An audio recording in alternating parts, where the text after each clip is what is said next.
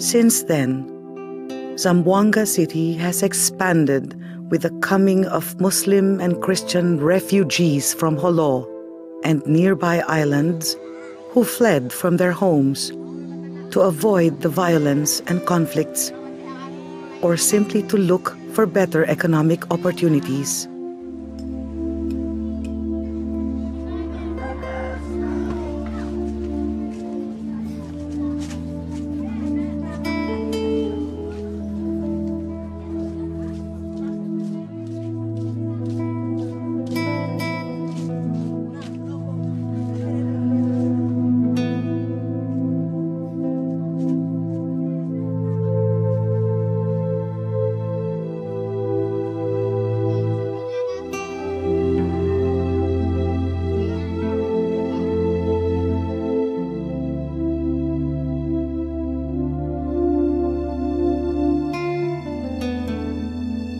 As we reflect on these historical events and conflicts, we feel a deep cry within us.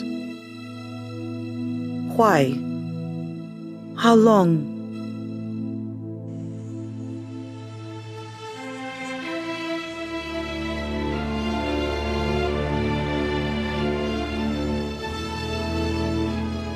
We feel deeper pain when we hear many stories of fear and deep prejudices. Muslims against Christians, Christians against Muslims. Prejudices and biases are mutually implanted in their hearts. Remembering and sharing personal stories hastens the healing of personal wounds.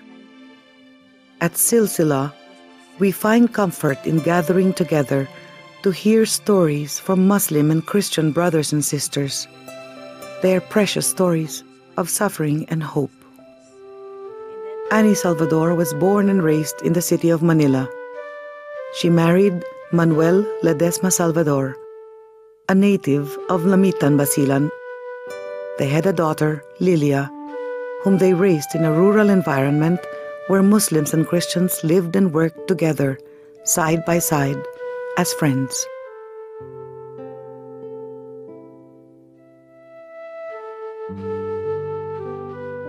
This friendship was to be tested when Basilan became a war zone, a no-man's land. Manoling Salvador, as provider and head of his family, risked many dangers to continue providing for his young family.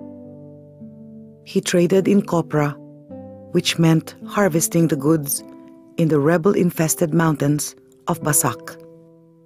In 1973, during the dark and turbulent years of martial law, Manoling was caught in the crossfires between Moro rebels and the Philippine military.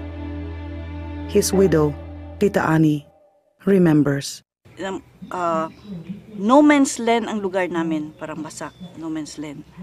Na, kailangan naman kunin ang kopras doon sa lugar namin. Pag makuha yung kopras, maipagbili yun sa lamitan, may pera na kami, may makain na kami. So, being the breadwinner, siya ang padre ng pamilya, gagawin niya talaga ang lahat ng paraan para hindi magutom ang pamilya niya. Hanap siya ng paraan para may makain kami. Kaya, kahit alam ko na deligadong magpunta doon, sabi ko, sige, ikaw ang bahala, mag-ingat lang. I was so very prayerful na sabi ko, Lord, wag naman sana kung anong mangyari sa kanya, no, pagpunta niya. Yung panahon na yun, umakyat na siya. Hindi namin alam na yun na pala ang panahon na aakyat din ang mga military doon sa lugar namin. Di nagkasabay sila sa road, paakyat sa lugar namin, parang Basak. Kasabay sila.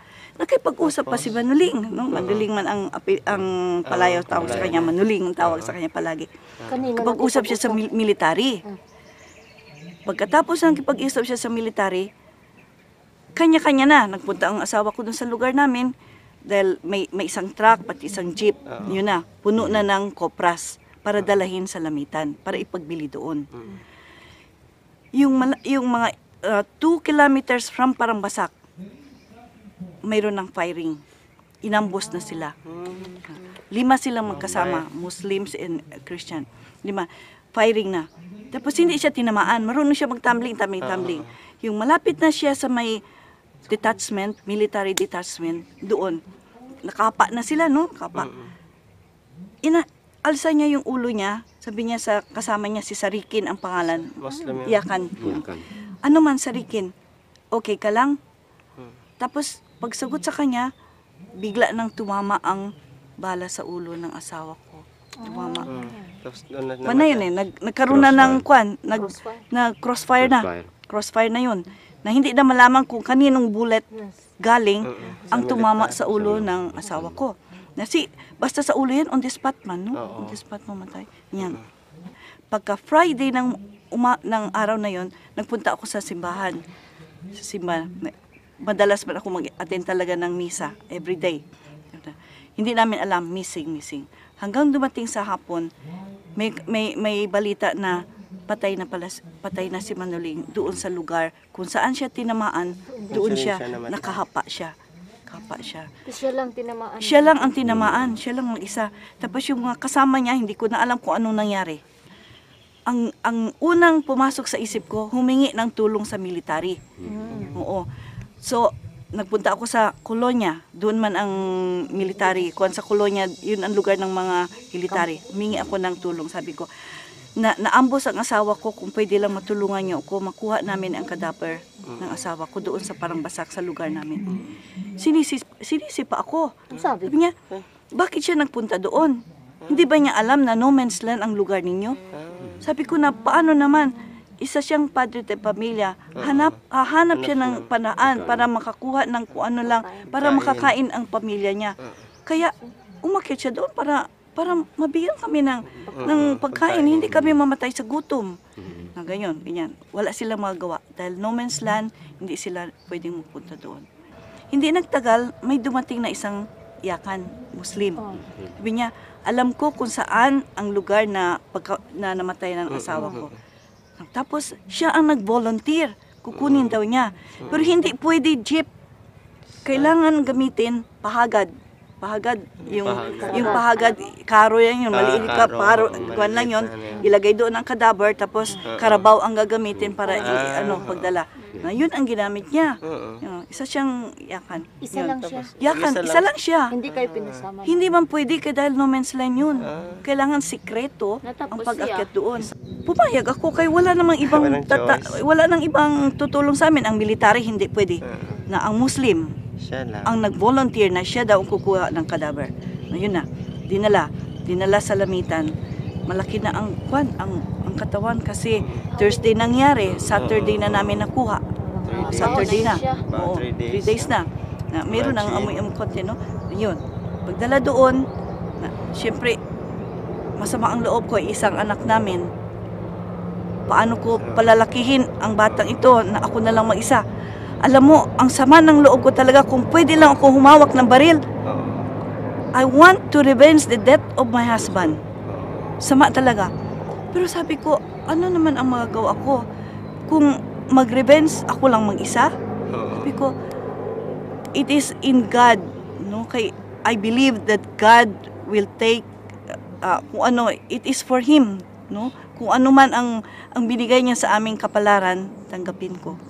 Listening to your story, no, it reminds me of some incidents also that happened in the Sulu area, being one from Siasi Sulu, no? Yes. For example, in the occupation of Holo, after February 8, 1974, no? Of course, we know February 8, 1974, the MNLF came inside Holo. And after that, I think after 3 days, Holo was liberated by the armed forces of the Philippines, no? So there were stories like that, crossfired, no? Many victims, Muslims and Christians alike. And I was thinking maybe it's natural, I said, for Annie to, have some negative reactions towards the Muslim. I said that's human, no? Because if I will put also in his shoes, in her shoes, as a Muslim, maybe I will have also a little negative reaction, as is in general, no, the reaction of people, whether on the Muslim side or on the Christian side. So the Muslim feeling, for example, parallelly after the Jabida massacre, no, the Muslim feeling was anti-Christian. Okay, and then on the other hand, the Christian feeling, let's say after the coming in of the MNLF inside Holo, because they were also displaced, many were killed, yung Christians in Holo, no? And they call themselves Tausug, although they are Christians, said we are Tausug already. So they have also a little sentiment, negative reaction towards the Muslims, the MNLF in particular, those who came inside Holo. Each one of us are wounded. Meron talaga sa experience natin, meron yan tayo, we are wounded. And I discovered that in being wounded, we gain wisdom. The wisdom that, say, to discover. But the beautiful thing is, all of us are in search of real healing, no? The complete healing. Yes. But the complete healing can start from within. Yeah. And then from within, like what you have shared, you experience a real forgiveness. But how was the healing process? It was just, you were just open to God's providence. If Muslims and Christians really can come together openly and have time like this, I think little by little we can overcome these barriers that blocks us. I mean, to recognize that we were all victims of woundedness. In whatever angle it comes from. Psychological, emotional, economic, political, whatever. Generally, we are sharing the same struggle. But one thing that holds us and make us aware that this is a reality, at the same time the desire to go beyond this reality is the faith. My faith being a Christian. And there, Dialogue starts from God and brings people back to God. This message gives us the courage and conviction to continue our mission of peace. This spiritual experience is the foundation of our mission and has become a great source of joy and inspiration for us to go on and share our mission of dialogue with others. This profound understanding of dialogue brings us to the source and fountain of dialogue and gives us the deep motivation to pursue this living a life in dialogue with our brothers and sisters, Muslims and Christians. Iniya on lukot-lukot. It's called lukot-lukot. That one, no? But the real Tausug or summer term is ja. Yes. So it's made of rice and sugar. We have the power to change our life, and we must nurture this transformation in the way we live our new transformed life. I remember really that time. And you know how in the movement we really do not make many programs. We try to understand the signs of the time. So one of the signs of the time was to be immersed and to live the experience with the poor. People of all religious persuasions are called to rediscover the God of dialogue. Christians are invited to read the Holy Bible, focusing on the basic Christian concept of love. In these words, I begin to see how true it is that God shows no partiality. Muslims read the Holy Quran, focusing on the basic concept of surrendering to Allah.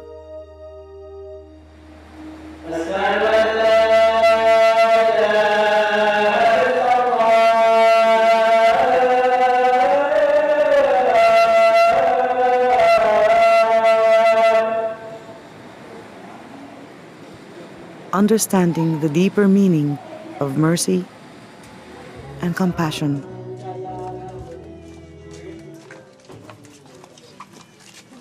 The same spirit of dialogue can be offered to people of other living faiths.